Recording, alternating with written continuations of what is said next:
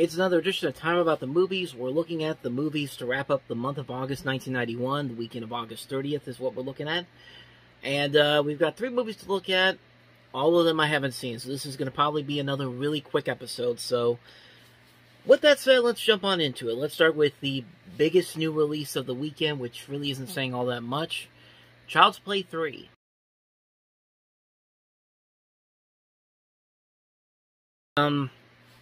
For a movie that only came out 9 months after the previous movie, you would really think that this was something like a back-to-back sequel type of thing with Back to the Future or The Matrix, where they just filmed the films back-to-back, but nope, they rushed this one out pretty quickly, and it pretty much shows how little effort they put into this. I mean, the Chucky doll still looks pretty good, decent for what, still looks pretty impressive for the technological advances they were able to work with, but with the movie that takes place 8 years following the events of the last movie, 1 month before the events of Bride of Chucky, and then to have a film that wanted a guy like R. Lee Ermey for the Colonel in this, but they couldn't even get him. Like, how awesome would it have been if R. Lee Ermey and Chucky were in the same movie together? I think that would have been really impressive, but yeah, like I said, I haven't seen the Child's Play movies, but I could tell from this trailer here that this is definitely the weakest one of the series. In fact, most people would say it is the weakest one of this original series. Even though that supposedly this is more notorious because of something that happened after the thing came out, because there was a claim that this movie had something to do with the murder of James Bulger. What had happened was that the killers, who were 10 years old at the time, were said to have imitated the scene in which one of Chucky's victims is splashed with blue paint. Although the allegations against the film have never been proven, the case led to some legislation for video films. Somebody said that the link with a video was the father of one of the boys had rented Child's Play 3 some months earlier. However, the police officer who did the investigation found out that the son was not living with his father at the time and was unlikely to have seen the film. Moreover, the boy didn't like horror films, a point later confirmed by psychiatric reports. Thus, the police investigation, which had looked for a video link, concluded that there was none. In other words, these people completely lied. It's like the whole thing with the Beavis and Butthead thing. If you remember what happened with Beavis and Butthead, a kid, set his house on fire because of something that happened on Beavis and Butthead. That was the story, and then it eventually turned out to be not true, and it's a complicated situation. So they just basically straight up lied to make themselves look. Is to make this movie look like it was part of something more malicious, but it was never confirmed that this happened. Like, the Beavis and Butthead thing, you can make the argument that did happen, but there are a lot of warning signs that say that didn't happen the way it did. But in this case, somebody just made a complete lie about something when they put this together. It's a weird thing. Like, this movie's more notorious for the things that didn't happen than the thing that actually did happen. And the movie that happened is largely seen as a missed opportunity for the fans of the series that I've talked to. But yeah, that's really all I got to say about that one. I just thought that was pretty interesting that a murder was connected to this movie that may or may not have been the case. But yeah, that's really all I have to say about Child's Play 3, because I can't really say anything about it. I haven't seen the movies. I haven't seen any of them, honestly. Yeah, Child's Play 3. So, with that said, let's go ahead and move on to the next movie, and that is Beastmaster 2, Through the Portal of Time.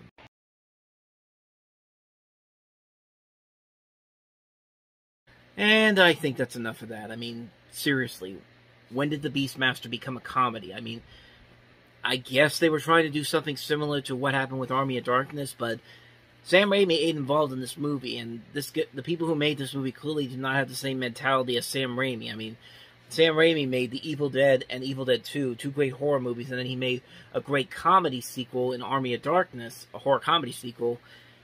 This ain't none of that. I mean, the original Beastmaster is a guilty pleasure movie.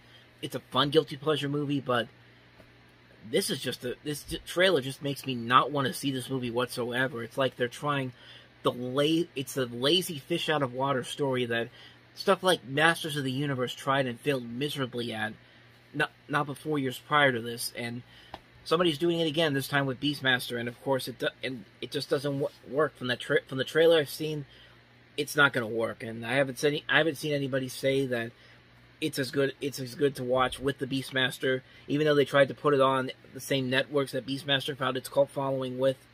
But yeah, I got nothing on this one. This one looks pretty bad on so many levels, just for the lazy attempts at comedy from that trailer alone. So there you go. That's Beastmaster 2 Through the Portal of Time. Let's go ahead and move on to the last movie, and that is Robbie Coltrane in The Pope Must Die.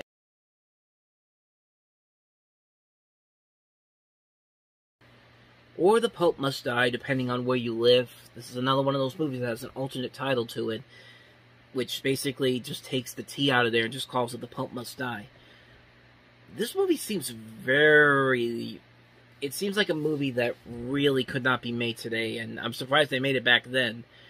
You can probably tell the movie had a lot of controversy with what they were trying to do. It has a decent cast to it with not only Robbie Coltrane, but also Beverly D'Angelo, Herbert Lom, Balthazar Getty, Alex Rocco is in this.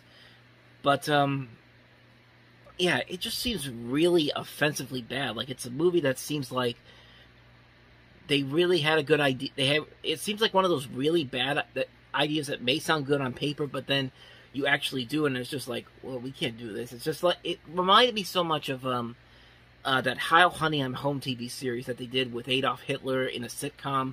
They actually did this. They had a show where Adolf Hitler and Eva Braun were like in a 50s style sitcom with living next door to Jewish neighbors. And this is a real show, by the way.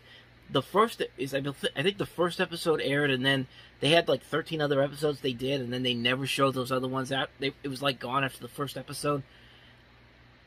Actually, now I'm curious to see if that first episode ever aired.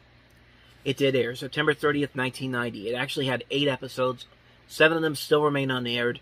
That first one aired, and then everybody was just like, no, we can't do this. I mean, this movie doesn't look like it's that bad of a show, bad of an idea, but it's still pretty rough. If ABC, CBS, and NBC are refusing to show commercials for this because they say it's sacrilegious and offensive, and newspapers are not even bothering to show advertising for it, chances are you may have crossed the line there. So, yeah, it might have a good idea to it, but just the execution, I could see why this probably wouldn't play well, even by today's standards. But, so yeah, that's The Pope Must Die for you. And so on that note, we wrap up another edition of Time About the Movies. Next time around, we'll jump into September 91, and we're starting off with one movie, which usually I would do a full review for it, but I have never seen this movie that comes out next week, and that is Company Business with Gene Hackman and Mikhail Baryshnikov. So, could be another very short one next time around. So, anyway, thank you guys for watching, and if you want to see more videos like this, check out the playlist on the next page. Check out the previous episode, and I'll see you guys tomorrow for another episode. So thank you for watching. I'll see you guys tomorrow, and until then, as always, take care.